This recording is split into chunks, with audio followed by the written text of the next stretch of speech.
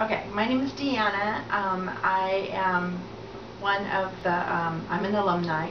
I was in the inception program of Head Start when it was first created. It was the summer of 1965, and I was 4 years old. And it was in San Bernardino, California, where I lived, and in that area. Well, actually, might have been the San Jacinto area, but in any case, it was a summer program. It wasn't a during the school year program, and I don't remember too much about it. But